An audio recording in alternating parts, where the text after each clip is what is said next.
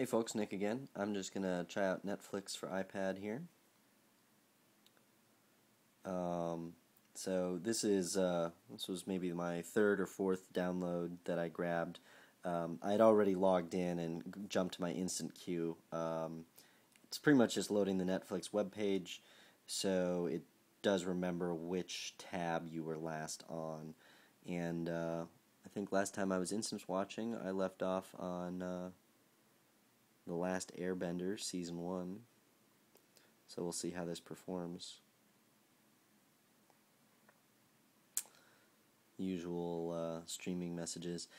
Pretty much just looks like they've wrapped up their website in an app. Hopefully they'll get a more iPad-oriented interface in the future.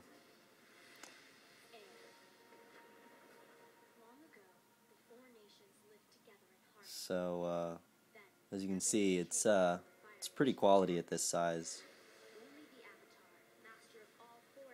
I'm not gonna run through this. Don't want to violate copyright anyway, right? Anyway, that's Netflix for iPad.